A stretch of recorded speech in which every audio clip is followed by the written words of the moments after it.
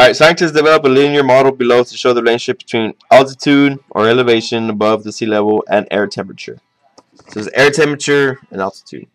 According to the model, what would be the air temperature at an altitude of 0 feet? So you plug it in 0, so it's going to go all the way up here. This line's going to go all the way up there. So we don't know. We want to find out what that point is. So if we look at our answers, right away we can cancel out 16 and 45. So we're left with 59. We're left with 59 and 77. Alright, so they give us 2 points, 5 and 41, 10 and 23. So with those, we have to find the slope. So you remember finding slope is rise over run, which is equal to, so our rise would be from here to here, 41 minus 23, divided by a run, 5 minus 10. Remember, we have to keep it in that order. We subtract the y1 minus y2, we have to do the same thing here. So you're left with, what is that, 18 divided by negative 5. Yes. Alright, so 18 divided by negative 5.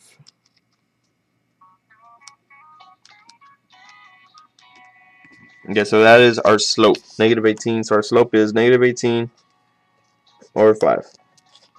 So now we have to solve for our b, which will be our y-intercept, which is the thing that we're looking for. So we have to plug in one of these points to find out what our intercept is. So we do y.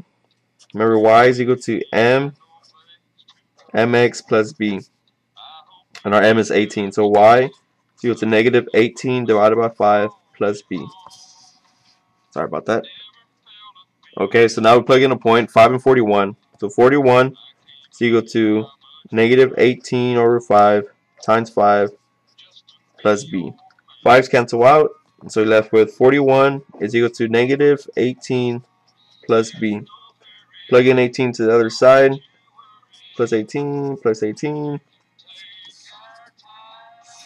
You get 59 is equal to b. So our final equation is y is equal to negative 18 over 5x plus 59. So it says, what would be the air temperature at altitude 0? So 0 is our x, you plug in 0. So y is equal to negative 18 over 5 times 0 plus 59. So y is equal to 59. So the answer is C, 59. Number 8. A quadrilateral UVWX is shown below. If triangle UYX, so triangle UYX are similar, and triangle WZV, so these two triangles are similar, which of the following is closest to the area of VZW? Okay. So remember, they're similar means everything has to be in proportions. Okay. So we can do it one of two ways: proportion the two sides and then find the area. So which I think that's what we're gonna end up doing. Okay. So for the small triangle is restore our base 4.5 to 6 as now we put the base on top now over x. So we gotta solve for x. We gotta see what this is. So we cross multiply. 4.5 is equal to 6 times 6.75. Because remember, this is how you solve for proportions. You gotta cross multiply. And 6 times 6.75 is 4.5, but x is equal to 40.5. You gotta solve for x. So divide by 4.5. Divide by 4.5. X is equal to 4.5.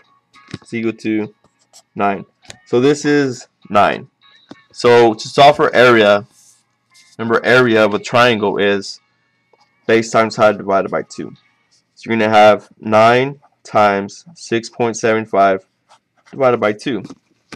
So 9 times 6.75 divided by 2. You get 30.375, which is closer H. So remember, so proportions, you set up in ratios and proportions, and solve for X. Number 9, a total of 1755 customers next to store were asked to identify which item they plan to purchase the next month. This table below shows the results of the survey. Alright. So according to the information above, which of the following is true? Okay. So we got to read the information and understand which one is true. So about 3/20 of the customers plan to purchase a DVD player. DVD player is 260. So what's 3/20 of 1755? So what do? You have to multiply. So 1755 times 3/20. You do that in your calculator. So 1755 times divided by 20 by 3/20 is about 263.25. So that's pretty close. That's pretty much 264. So we're gonna keep it. We're not sure yet. We gotta check the other ones first. About 119 of customers plan to purchase a television. Television is 325. So this is 325. So again, what do? We do 1,755 times 1/19. And you do that in your calculator, and you get 92, which is definitely not anything close to 325. So that's wrong. 2/3 of the customers plan to purchase laptop computers. Laptops is 256. So you do 2/3 times 1755. And you get a really, really big number. 1170, which is nothing close to 256. More than half of the customers plan to purchase either a computer or a DVD player. This is a little bit tricky. It says either computer or DVD player, so it means you gotta add both. So you add DVD player plus computer.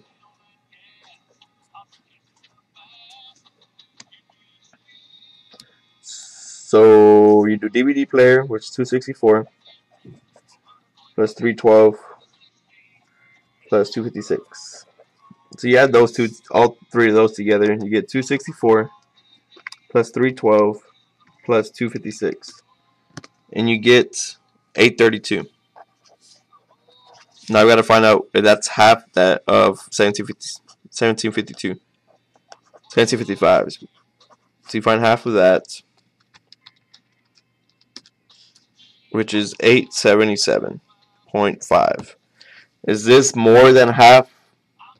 So no, it's definitely not more than half. It's not. This is way less than this. So answer is A.